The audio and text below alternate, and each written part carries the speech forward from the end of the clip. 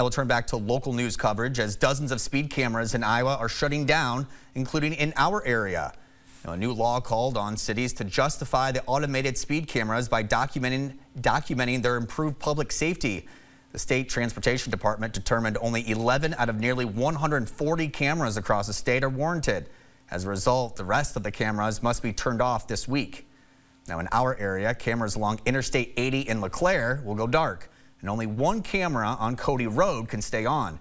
Now in Davenport, cameras at 35th and Harrison and Welcome Way at Kimberly Road remain, as well as cameras at Brady and Kimberly.